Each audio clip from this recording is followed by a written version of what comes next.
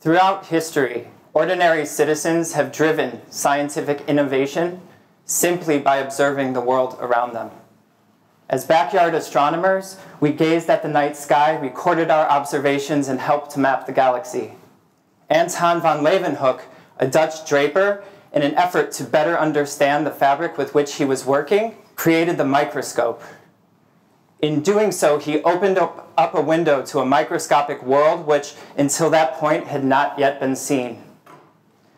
Like the many citizen scientists before us, we all have deep within us a curiosity that drives us to pursue an understanding of the natural world. As scientists, we're taught that in order to ask questions and seek answers, we have to go through rigorous academic training.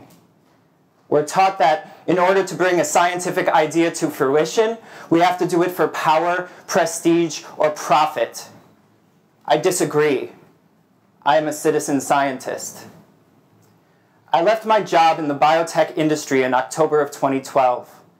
I moved from San Francisco to West Oakland and began working in a community of artists and creative thinkers. During this time, I read an article about the emergence of antibiotic-resistant bacteria.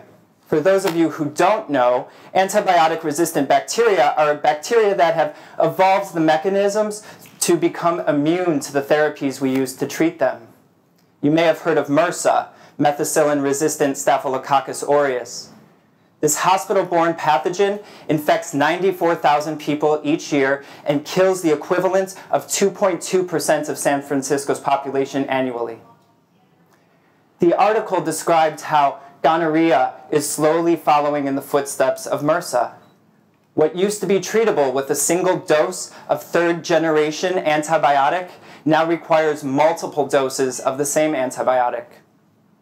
These third-generation antibiotics are the last line of defense in treating gonorrhea.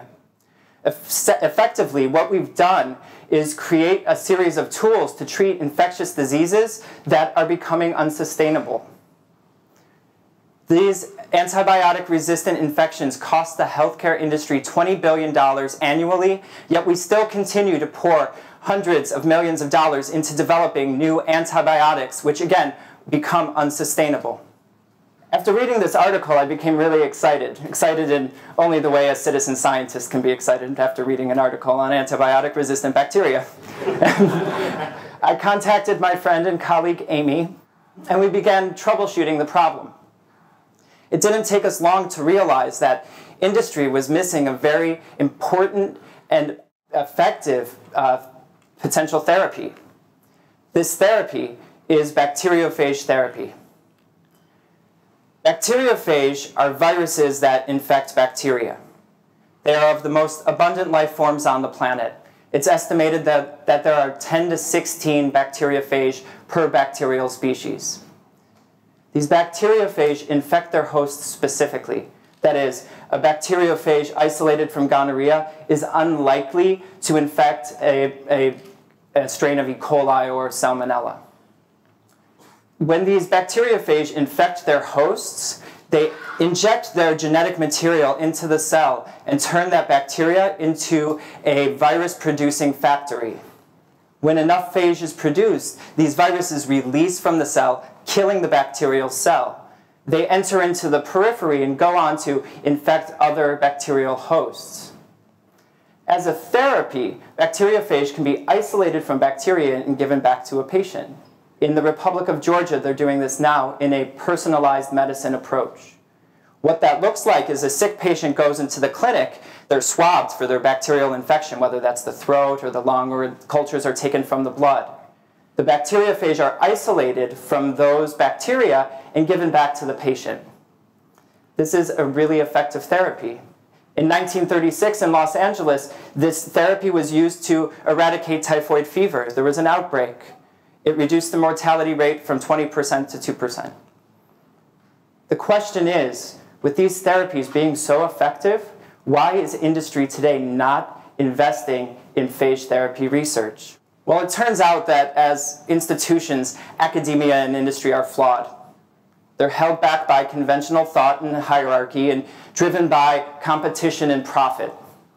They've turned the pursuit of science into the pursuit of intellectual property. In the case of bacteriophage, these viruses mutate quickly. So from an intellectual property perspective, they're hard to claim ownership of. What that means is no intellectual property equals no profit equals no research. Citizen science hopes to alleviate these problems by opening up science to a broader community of individuals. In the 19th century, citizen science was institutionalized. We saw a transition from the individual to institutions like academia, industry, and government. As a pushback to this, second wave citizen scientists of the 1970s started forming partnerships with institutions.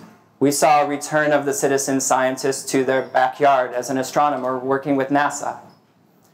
Unfortunately, this slight opening up of the institutions was not enough to bring people back into science in a big way. Today, we see a third generation of citizen scientists emerging. They're armed with a sense of stewardship, social responsibility, accountability, integrity, and focus. They have a knowledge of complex scientific tools and are taking on leadership roles in addressing complex scientific problems. These citizen science organizations are popping up around the world. In New York, GenSpace is a 501c3 certified nonprofit. They are conducting high-quality research, ecological research, and offering educational programs to the community. uBiome, the microbiome project, they are working to map the human microbiome. The microbiome is the series of bacteria that live in and on people.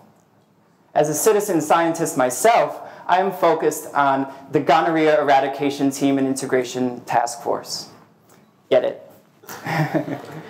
Our primary focus is to create open source therapies for antibiotic-resistant bacteria. We are currently in the process of seeking our 501c3 status, and we are forming partnerships with local clinics to better track the emergence of antibiotic-resistant gonorrhea. We have a long-term goal of creating a decentralized network of scientists focused on the same issue that will pool their data and allow us to better track the emergence of this pathogen. We're also focused on creating an educational outreach program. We plan on bringing people from the community into our lab and teaching them how to perform molecular biological experiments. Though I believe this decentralized grassroots approach to conducting science is effective at broadening the diversity of voices in the scientific arena, it has its challenges. It turns out when people are involved, these things have challenges. One of these challenges is the training bias. Many people believe that as citizen scientists, we should not have access to the tools, chemicals, or microorganisms we need to do our work. Many people fear that as citizen scientists, we may inadvertently create the next bioweapon. I'd like to point out that the last bioterrorist attack in the US was reportedly perpetrated by a military microbiologist. To address the challenges, we do not need to limit access to the resources. We need to create a value system around which citizen science can be performed. Another challenge we've had is finding people who believe that this is possible. On our team, we actually had a conversation a couple of weeks ago about whether or not we should allow a PhD or have a PhD on our board just to lend credibility to our organization. This was a heated debate, still is. We believe that if people are dedicated and committed to conducting research, no matter what their credentials are, they should have the opportunity to do that. Throughout this debate, we've come out stronger. We've centered on a very strong set of values. We value open access research, transparency.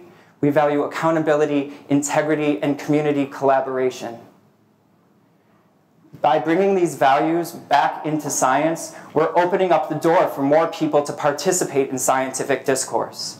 We're broadening the avenues through which the ordinary citizen can reclaim their place in science. If you share in these values, I urge you to participate in your local citizen science movement. Ask questions, seek answers. Your voice is an integral part in understanding our natural world. No matter what your background, whether it's science or music, your creativity and curiosity can change the world. Thank you.